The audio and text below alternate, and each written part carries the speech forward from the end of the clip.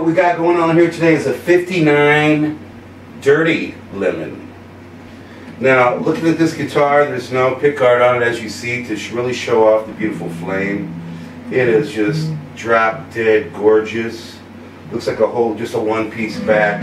It's a medium weight, nice, very sweet. This is a Dickie Betts guitar.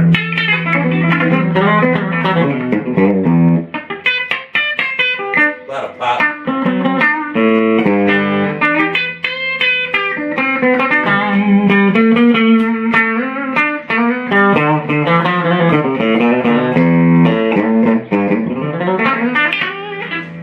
Just a really lot of pop. Whoever says Les Pauls ain't got enough bite, listen to this.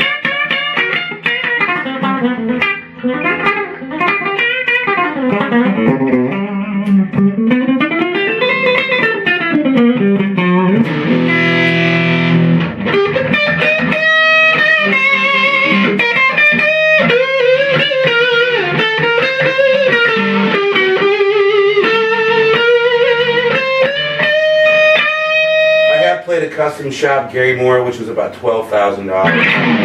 It reminds me a lot of this, with not about a third of the price.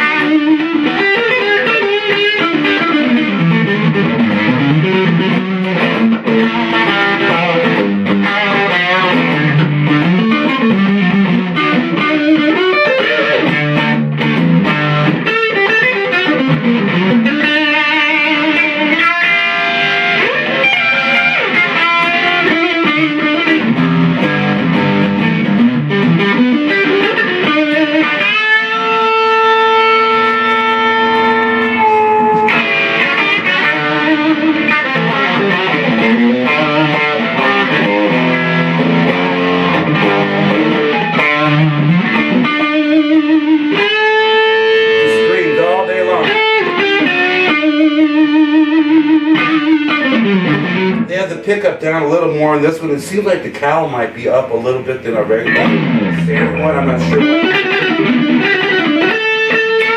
As you can tell, they're even Steven.